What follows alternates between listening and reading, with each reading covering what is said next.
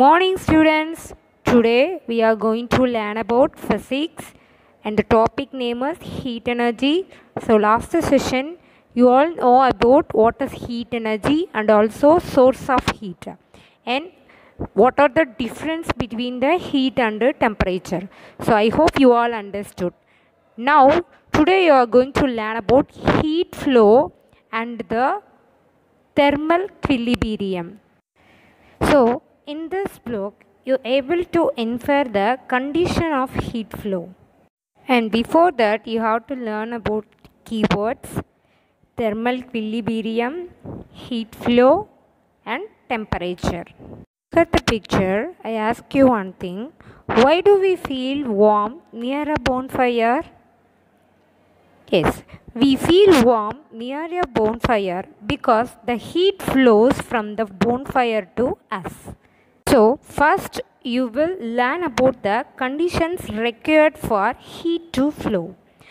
I gave one example to you. Look at the picture. A, it is hot water, and B, it is cold water, and C, it is the tap water.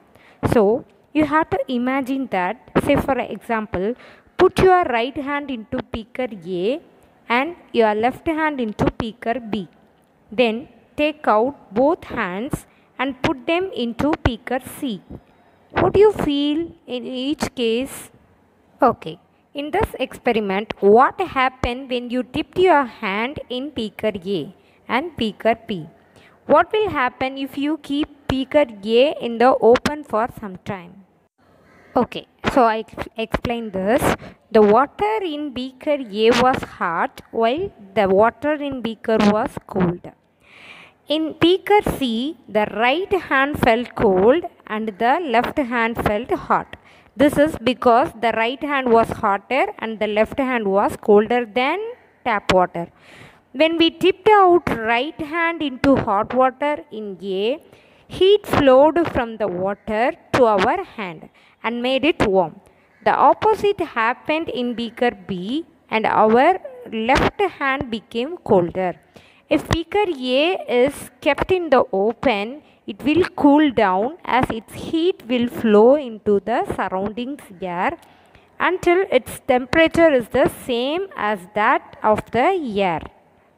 So, in this experiment, you have to conclude that heat is a form of energy that flows from hotter to colder objects.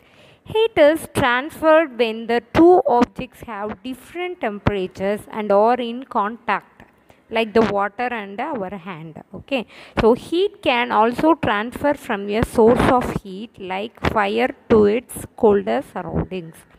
Heat also flows when in an object from its hotter end to colder end. Heat also flows from the hotter portion of an object to its colder portion of object. The flow of heat stops when there is no difference in temperature. This is known as thermal equilibrium.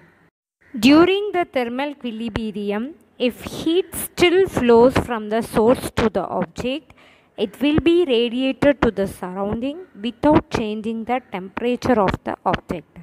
So, heat, you have to conclude that form of energy that flows from hotter to colder object and flows when objects at different temperatures are in contact. It flows from source of heat to colder surroundings and it flows from hotter end to colder end of object. So, how does the amount of heat transferred vary with the temperature of the heat source in a given surrounding? In a given surrounding, higher the temperature of the object, the greater the flow of heat from it. When the temperature of the heat source decreases, heat flow will also decrease. I hope you all understood this topic, heat flow. Thank you.